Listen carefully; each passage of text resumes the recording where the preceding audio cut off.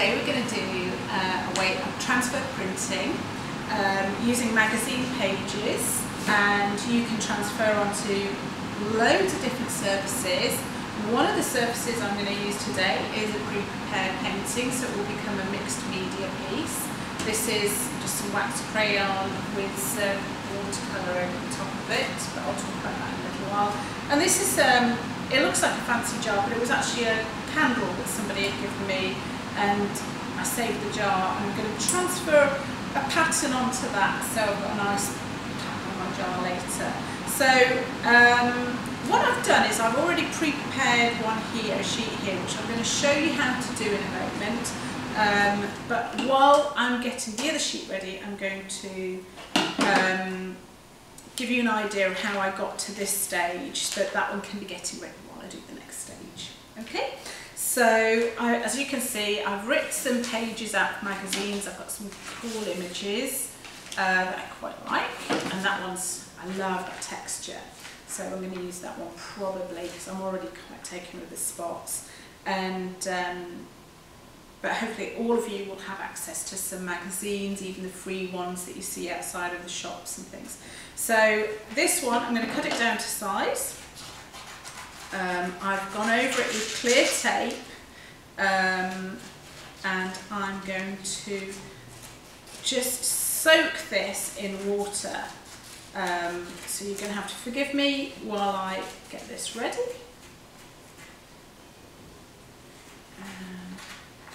So just the area where I want to have the print, I'm cutting around there.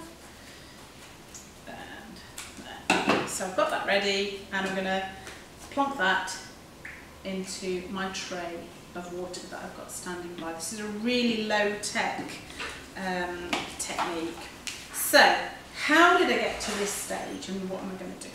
So this is my magazine page, the one that I said I'd use, because I quite like the idea of having these spots on that jar. So what I did was, I've got my magazine, it's a little bit damp on the table from my wet fingers, but never mind, I'm not going to worry about that. Make sure you know where the end of your tape is before you start. And what I do to start off with is I tape it to the table, because it will start curling. So take it to the table there, and at the bottom of the image I slide my fingers along so you're not getting the wrinkles and bumps. So that's where you start, and then you're going to go quickly, just running your finger along and cut and keep going. So ever so slightly overlapping the next piece of tape on the tape that you've already put on the page. And that's really important because we're trying to create a seal on the magazine page. So you're going across, each layer is just ever so slightly overlapping. So onto the table, run your finger along, there's a little wrinkle there, but if you run your finger over it, it just sort of smooth it out. So make sure your wrinkles come out. Quite straightforward. That's the image, all covered with strips of tape going that way. Now we're going to go that way, and it's really important you do it going the other way as well. And I'll show you why. That will become more obvious when I take my piece out of the water in a moment. It does take a moment to soak, which is why I'm soaking that while I'm doing this.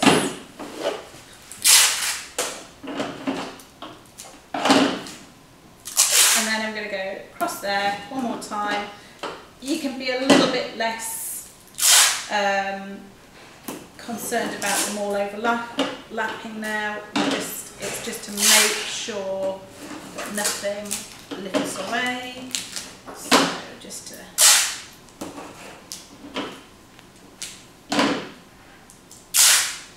quick, secure one.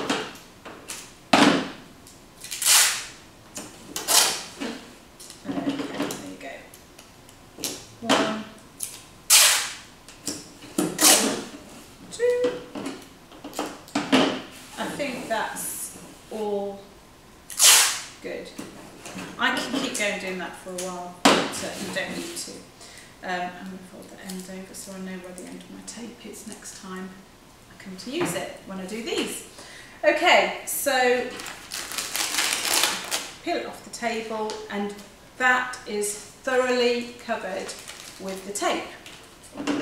And this is a print by Bridget Riley. It's called Pause from 1964 for those of you who are interested. It's very nice. I like it. I will probably use this for more than one piece. I might use it for 2 pieces. So what I'm going to do is I'm cutting it out at the moment. So Bridget Riley, just for those of you who might be interested, was a pop artist in the 1960s. I believe she was a British pop artist, but I may be wrong. So I'm going to decide how this is going to work. So I'm going to put this on my candle jar. So I'm probably going to use about that much. You can do all sorts to it now. You're not going to do any damage to it, so I can see the line that I want to cut along.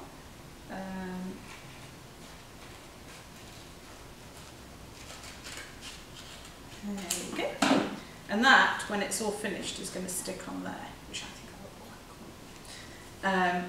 You can put it in face down, or you can put it that way, however you want. It doesn't matter. But I'll put that little strip in as well, you never know, it'll come in handy. So this one's been soaking for quite a while now. So I'm going to pull it out, and I'm going to get just a green kitchen, so this is quite an old one, and I'm going to just rub the paper away.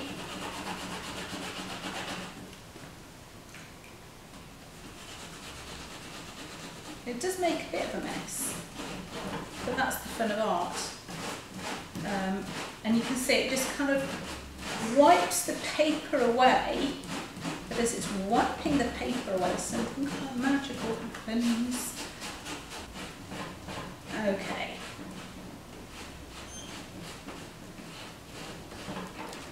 Turn it round. If you rub too hard, it's actually going to rub the print off the tape as well. So all I'm trying to do at the moment is just rub the paper backing away, not the print. So I'm not putting too much pressure on this green cloth, just enough to lift. And you can wipe that into there, look.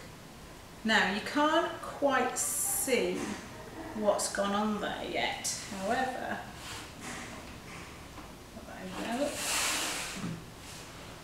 my little bit of kitchen towel to clean my surface.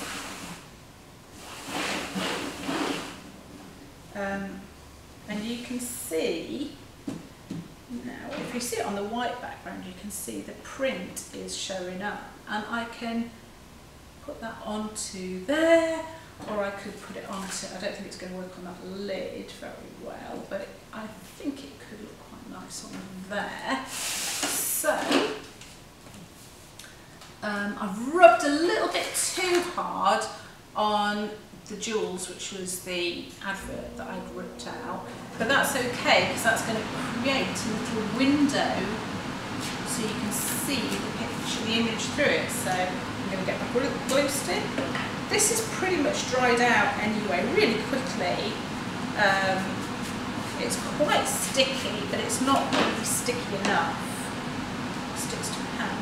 But it's not going to be sticky enough to stay on the page, so I just use a little bit of my glue stick, go around like that, and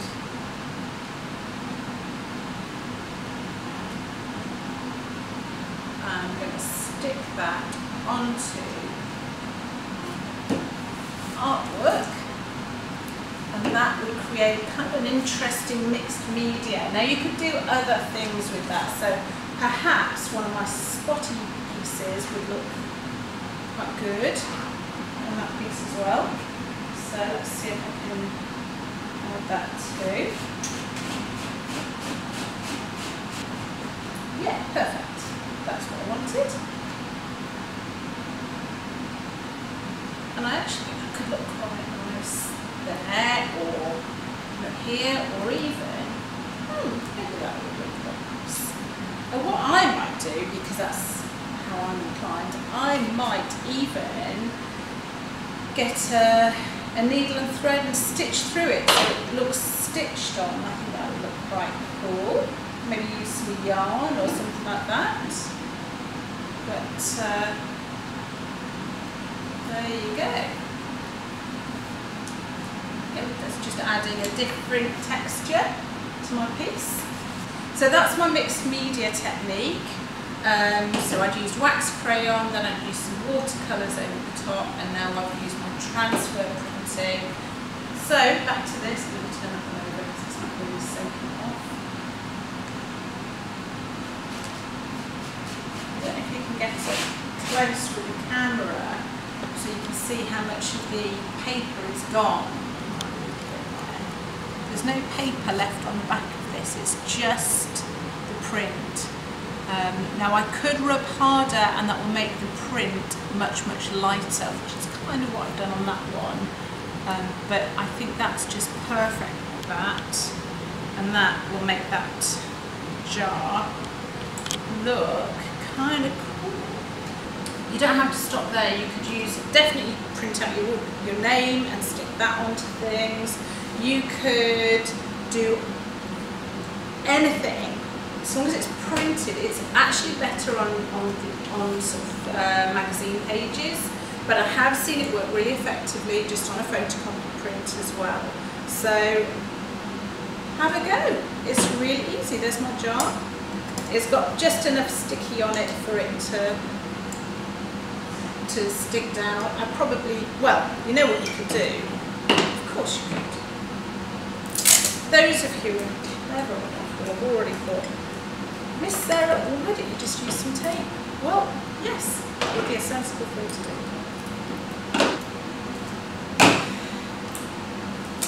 Yeah, you could just use a little bit of tape and tape it on. And it's exactly the same texture, so it doesn't show up. And you can trim your ends off. There you go. And I could do that and go all the way around with it. So, and then I could hide my sweets in it for my family, which is, this was our sweetie jar, but it's, yeah, there you go. That's what I do with clear tape and a magazine. Have fun.